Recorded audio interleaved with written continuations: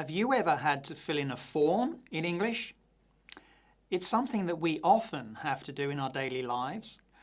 Here's some information about this task in the IELTS listening test. This is what a form completion task looks like.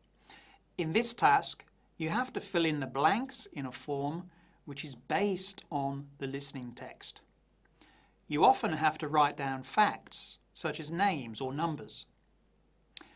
The instructions will tell you how many words or numbers you need to write. Remember, correct spelling and grammar are important in IELTS. Now, let's focus on how to do the form completion task. I'll talk you through the steps. First, before you listen, make sure you check the instructions to see how many words you need to write in the gaps.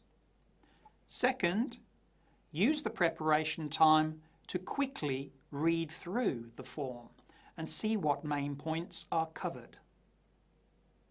Third, look at the gaps and try to predict what words or numbers might fit.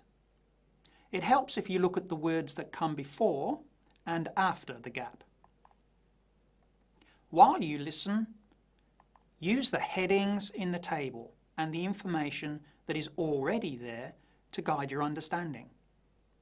Then, write the answer, being careful that the words or numbers fit correctly in the gap.